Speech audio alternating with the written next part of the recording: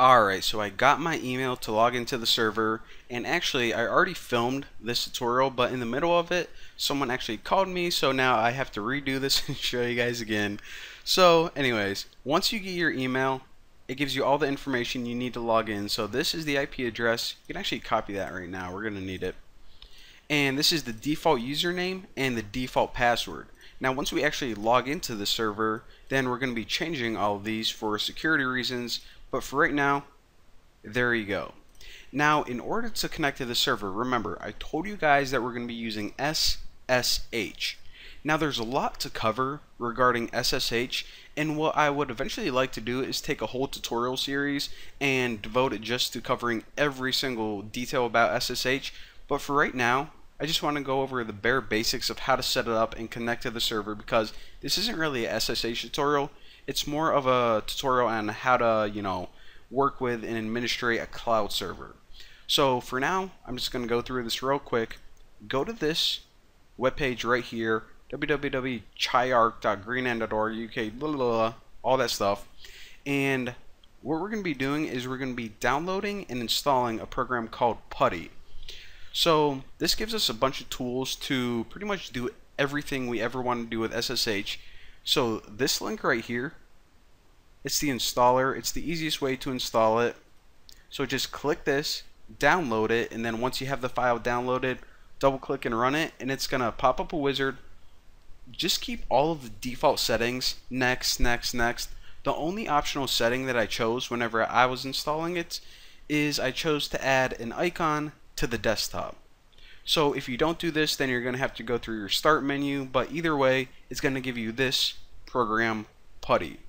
Now whenever you double click this, as you can see, I already have everything set up, but let me delete this because my stupid friend had to call me. Alright, so whenever you first open yours, then this is what it's going to give you.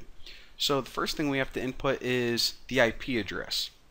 Alright, let's say this is the IP address of the server we're trying to connect to, so I'm just going to copy that and paste it in there. Now you want to keep the default port is 22 right now. Yes, we're using SSH, and also another thing that you want to do is you want to save these settings. So I'm just going to say this is droplet01 and hit save, and all this does is it says, okay, whenever you open up PuTTY again, actually let me show you. So say we, we're doing our thing, came back to PuTTY, trying to connect again. We just have to choose whatever session we have saved and load it in, and check it out. All of our settings are right there for us. So it's pretty much just the easy way, so we don't have to type in our IP address every time, but I'm lazy, so there you go. So after this, we're just going to hit open, and it's going to connect to it. Now the very first time you connect, you're going to get this error that says, hey, you're not doing this securely. And the reason for that is because whenever you set up SSH, the proper way to do it is you need something called a public key and a private key. Now, I didn't set those up yet. We're going to be doing it in just a minute, but for right now we're just using our regular password that they gave to us by default. But whenever you get that warning, since it's the first time connecting to our server, we really don't have a choice since we don't have anything set up. So just hit yes, and then you're going to get this screen. That's what we're looking at right now. Now for the login, remember the default username was root and the default password was this. So type root and hit enter, and now it asks for our password. Now for the password, you can either just type it in or we can just copy it. Now another thing I want to mention is whenever you're copying into a shell, you just don't hold Control V like you would like you're copying it into a browser or a Word document. You actually hold down Shift and hit insert. Now nothing's going to appear on your screen because it doesn't display for security reasons, but after that hit enter and you're going to log into your account.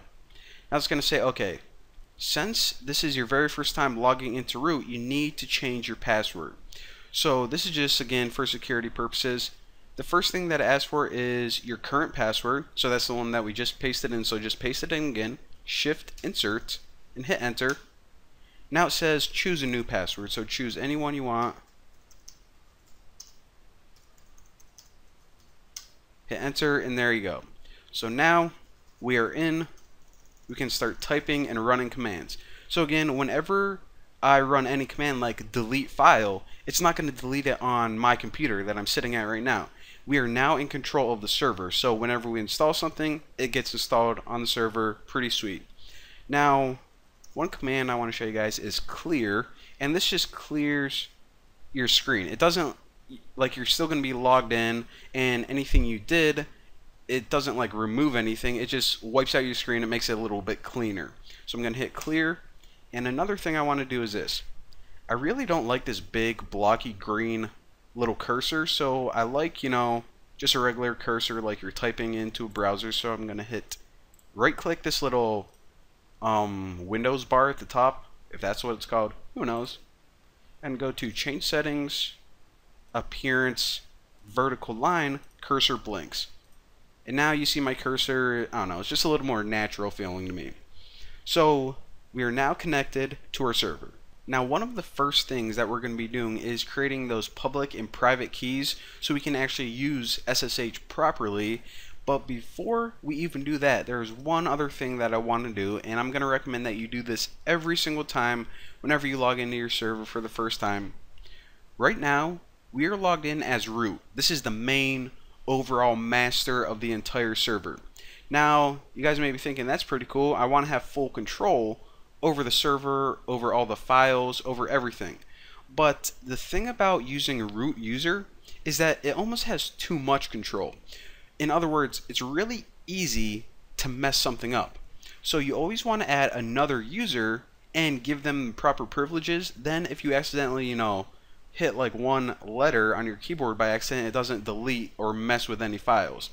So I'm going to add another user called Bucky, and well, it doesn't have to be Bucky, whatever your name is, and hit enter. So it says, okay, you added another user, his name is Bucky, what's his password? So I'm just going to say whatever password, boom, there you go. Now for all of this, you can just hit enter.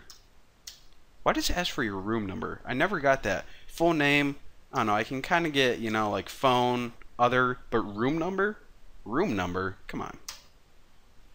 Is the information correct? Yes, it is. Alright. So we just created a user called Bucky. We gave him whatever password we typed in. And if you have different people working on the server, then you probably want to set up an account for each of them. But there we go. Now take note that we are still logged in to root, but eventually whenever we're installing, managing files, setting up our website, we're going to be logged in as Bucky because, like I said, it's a lot more safe that way. Now sometimes Bucky is going to need those administrator privileges. He is going to need to access some of those files that we wouldn't usually have access to. So in order to give him privilege to do that, what you do is this. Type GPASSWD, and this command is just used whenever you want to administer a group, and I'll talk to you guys about what that means in a second. But put a space and hit -A, and this means add. What user are you trying to add to a group? We're trying to add Bucky to the group sudo. Now sudo is just the administrator group. In other words, what we're doing now is we're giving Bucky root privileges. So by default, whenever he logs in, he's going to have all those safe settings, but if he ever wants to run a command that could typically only be run by the root user, what he has to do is type sudo and then the command. So in other words, whenever he types sudo then the command, then it says run this command as root user. So now we have a user that's set up. We ensure that he doesn't really mess anything up too bad, and also we gave him root privileges, so if he ever needs access to some files, he can do that as well. Pretty awesome.